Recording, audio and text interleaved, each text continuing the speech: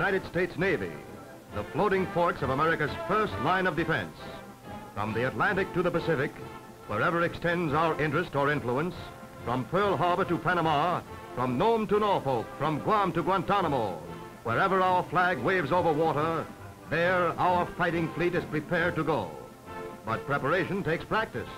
So periodically, the various units of our naval forces engage in tactical maneuvers. Designed to accustom crew and craft to any emergency, these exercises simulate actual combat conditions. Every man must be trained to instant action, and every ship from keel to fighting top geared to battle trim. No one knows if or when or where an emergency might arise. But over a century and a half of glorious tradition have pledged the Navy to constant preparedness. So as the fleet takes to the seaway for maneuvers, they're out to show the world that they are fit to fight.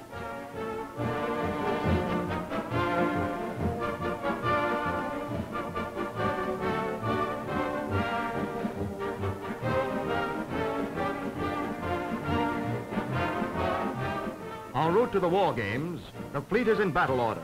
In the vanguard, the destroyers, sleek, swift, relentless, keep watch for submarines or enemy service craft. As advanced scouts or convoy vessels, it is their duty to act as feelers for the fleet, the backbone of which has always been the battleship. America's super dreadnoughts, a gray iron bulwark for defense of our homeland.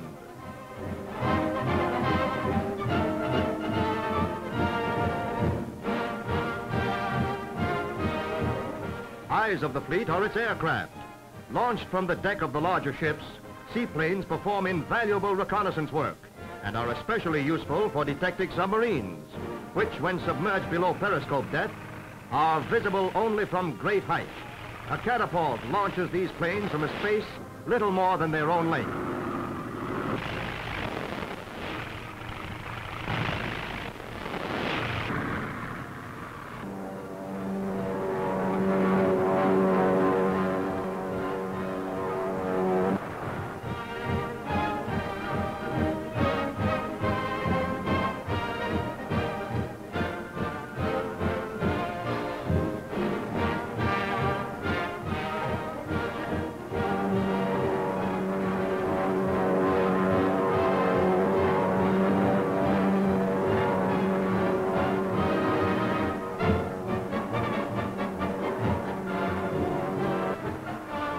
Washing their bows with white water, the destroyers plow ahead to contact the mythical foe.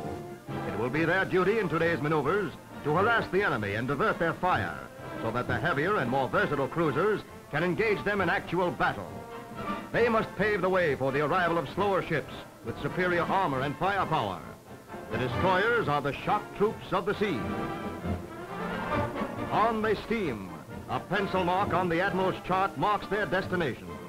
But American science and seamanship makes the difference between sailing on paper and on water.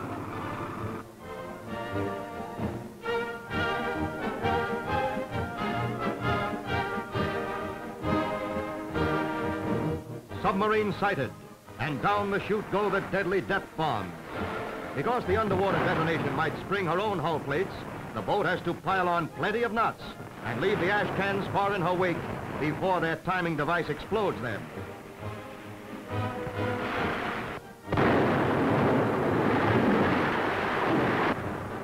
But 0 hour approaches. From every quarter of the battle area, America's fighting craft prepare for action.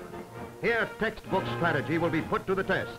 On the bridge, every officer waits for the signal that will throw him into action. Radio communication is silenced to prevent the interception of messages. And up the halyard through the yardarm flutters the flag signal that starts the exercise. A few square yards of bunting have set into action the most complicated mechanism ever devised by man. The commander of each ship has previously been acquainted with his position in the battle order. His speed and course have been carefully plotted in advance. Here is no place for the reckless tactics of a privateer. Hollywood heroics would make these scientifically planned maneuvers nothing but a futile and expensive excursion trip. Indeed, any deviation from orders might mean disaster, for the battle honors are slight to the ship caught in crossfire or collision. But whether a ship is allowed in the thick of action or not, officers and personnel are getting the vital exercise that marks the difference between a sailor and a man-of-warsman. There is an air of tenseness aboard every vessel as the intermittent shutters of powerful searchlights dot and dash last-minute orders. Decks are cleared for action as the main line, the ponderous battleships, churn white water to bring their mammoth guns into position.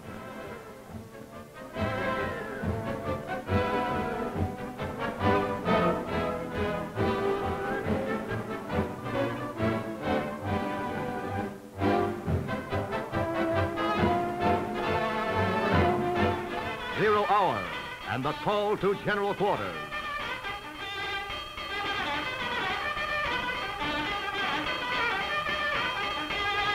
Maneuvers are no longer just figures on an admiral's chart. They are now the personal concern of every man aboard. On the double from every part of the ship, they scramble to their battle stations. To their turrets go the men who win battles, while special details trim the ship and get it in firing order.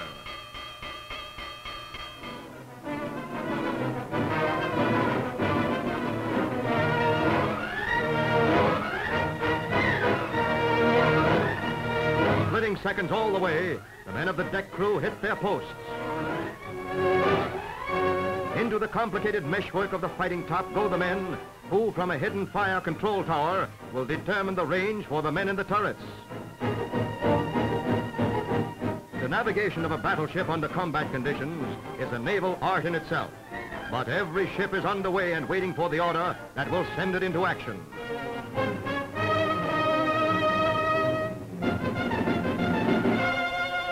This is what every man in the fleet has been waiting for. Far below decks in the magazine, bags of powder are loaded onto the hoists.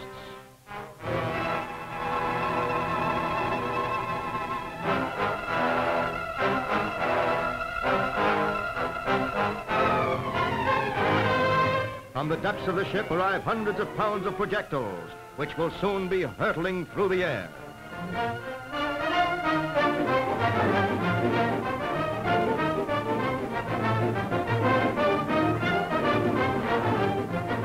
With precision born of rigid training, the turret crew loads its guns. The range is found, checked with the speed of the wind and the ship, and the signal is, commence firing.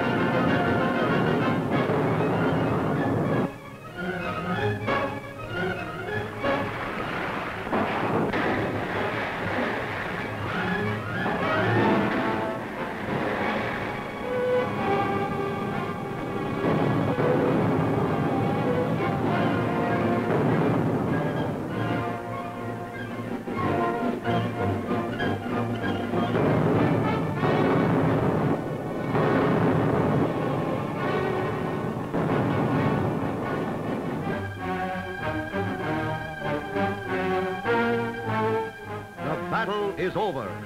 Hits and misses are checked and signaled to the various units.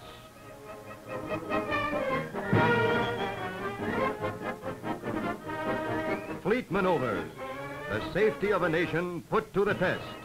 Today's exercises may have marked a page in that nation's history.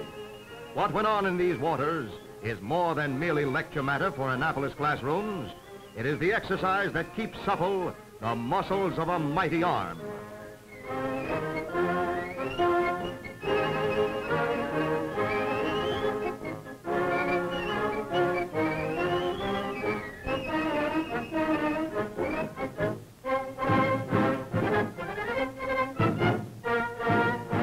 The United States Navy, An iron wall around our Bill of Rights. From San Juan to San Diego, from Maine to Mindanao, from Ketchikan to Key West, wherever stars fly with stripes over water, there is an outpost of America's first line of defense.